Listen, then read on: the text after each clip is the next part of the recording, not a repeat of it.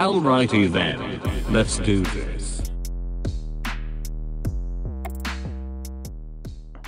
When I first started, I didn't know how to plow a driveway, so I decided to make this video for the me from 3 years ago. Please know that all driveways are different shape, different size, and each driveway will have its own set of rules. You must oblige and respect those rules, fellas and ladies out there. Now that we got that out of the way, let's talk prep. If a customer hires you, it's always best to meet. During this meeting, you can introduce yourself, answer any questions, and mark out the property. I find this helps with the selling process. If this doesn't happen, don't worry. It's not the end of the world. Just use your head. Since the property won't probably be marked out, try to shovel the edges of the driveway first so you get a better lay of the land. Alright, so now you're ready to plow. My first tip is to always have a game plan. Here's a property I service.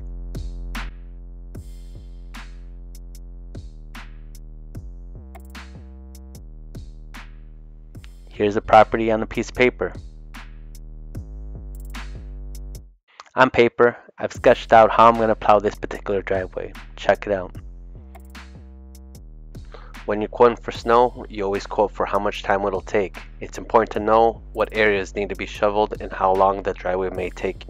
Here's another property. Just wanted to get your opinion here on what you thought the fastest way to plow this driveway.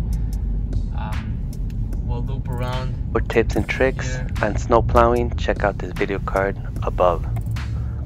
It's gonna be this one here. This is the property right there. Boom.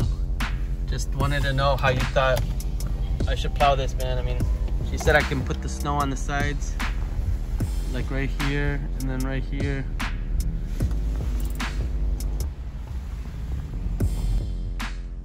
It's always a great idea to document the property with video if possible prior to the beginning of the season.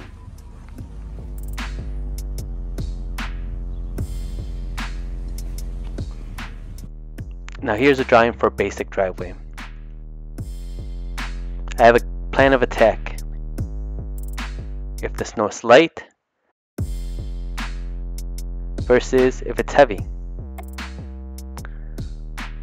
But one thing you'll notice is I always plow the apron of the driveway first. The apron of the driveway is where the bottom half of the driveway meets the public road. I do this because I will get better traction. There's usually lots of wet, heavy, nasty stuff down here left over from the city plows. You'll need to decide where you're going to push that snow. Once that is done, you can drive up to the garage and back drag. My plow is a Boss HTX and it has something called downforce.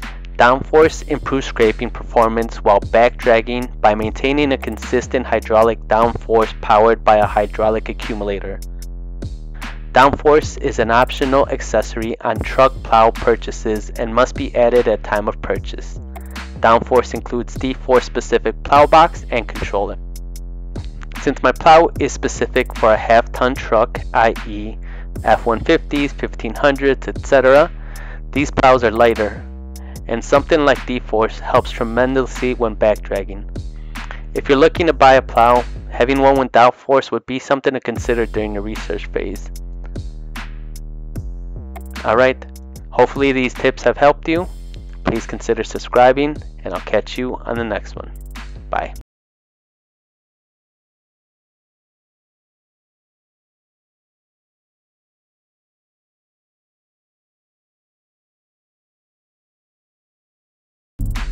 Perfect.